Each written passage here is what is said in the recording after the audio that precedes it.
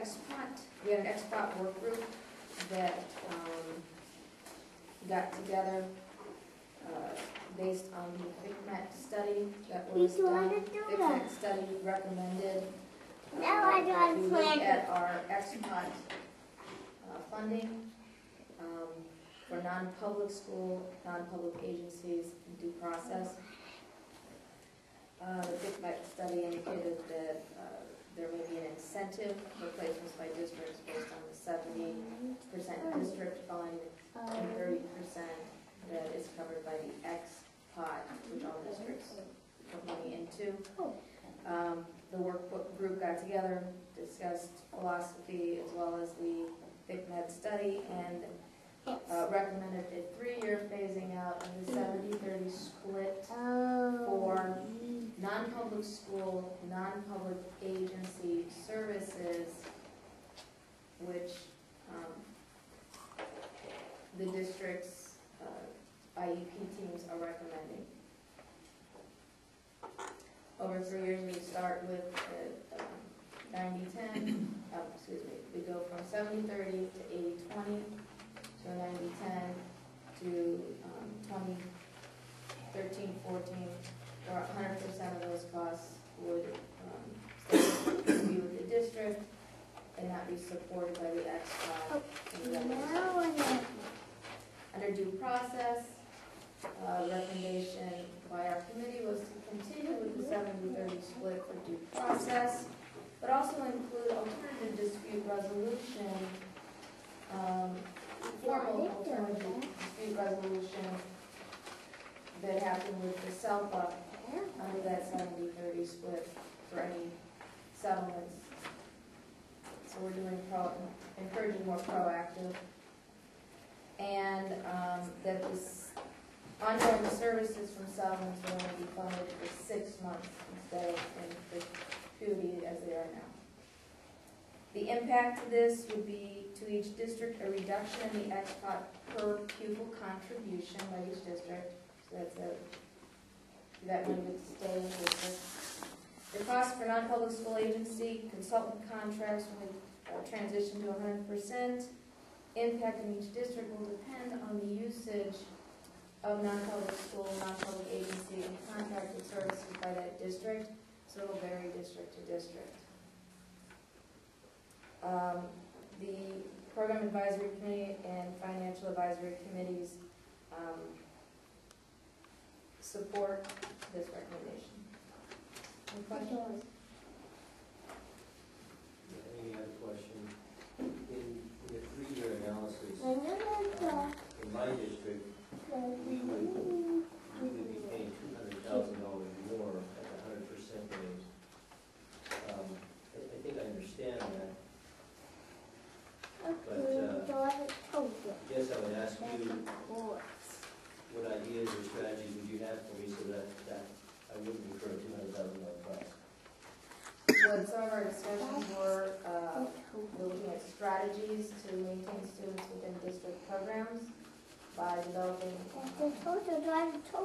new programs, innovative programs for students prior to placements in non-public schools or agencies. Is a big thing. The other thing to look at is that analysis, I don't think included that as your contribution would go up, it would go down.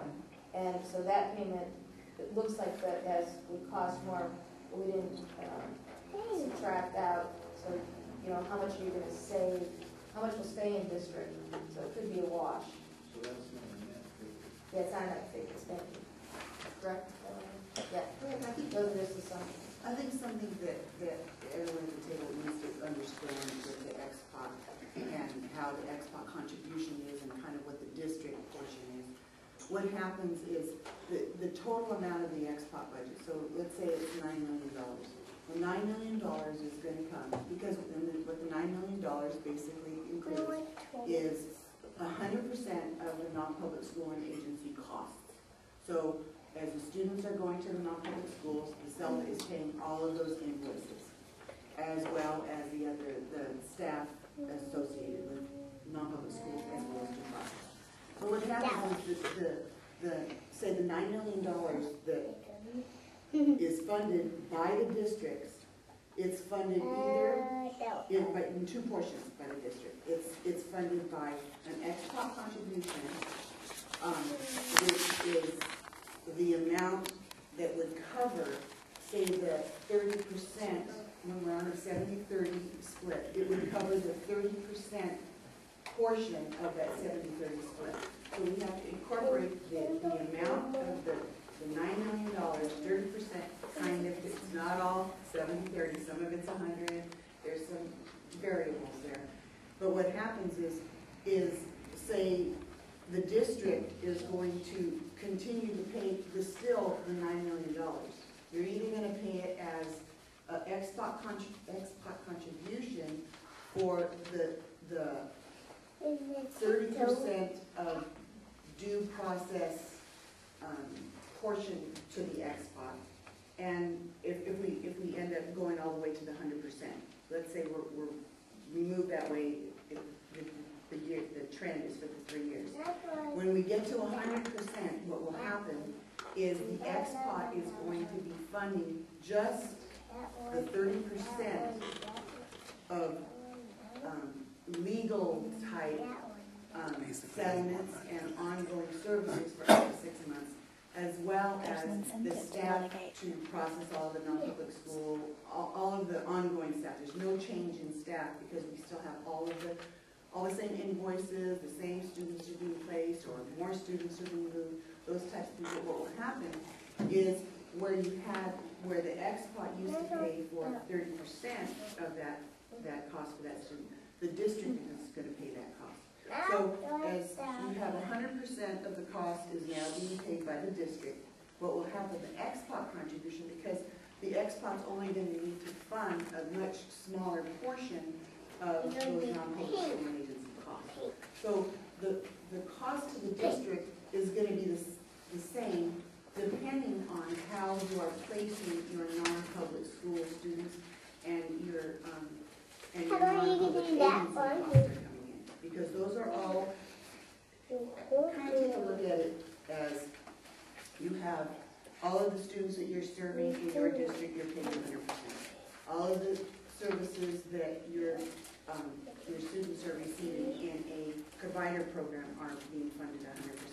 And this is kind of going in the same way. The non-public school expenses for those students are going to be a district cost, the same way, instead of spreading it out. Because what's happened, and I think many of you have probably reviewed this with your finance people and with your program people, the shift in dollars really kind of reflects where the non-public school agency costs are, because those are the only things that are changing, is where a student is being placed, that's going to be the cost of the district. Does that confuse you more? We've had long discussions on district about this, because it can be a win or a lose situation. You're in a small district like I'm in, and then you're looking at, right now, I look like that I could make money on it, but down the line I could have a couple of non-public school kids who cost me so much money, I'm going to be really upside down, where I could be in a better position being part of the ex-pot as it is now. And that's a concern for a small school district like me. One bad year. And one of the things that the ex-pot was originally intended for was for unexpected costs. That's why we're having a 6 month for any new placements. Because under due process, because those are totally unexpected. So when we're looking at this, we know that those students are there. It's something that you can budget for. Yes, funds are tight, but what I'm saying is you're still paying the whole bill. SELPA-wide, you're still paying the whole bill. So it's a matter of, are you going to pay for your own kids 100%, or is it going to go back and forth and districts are paying for others and others are not? And that's what's happening, kind of supplementing or not. And so based on the FICMAC recommendation, they requested that we take a look at this. And could you review again the FICMAC recommendation? Basically, Because you said something, a phrase, taking advantage of, so I want to Okay. clear that up for me.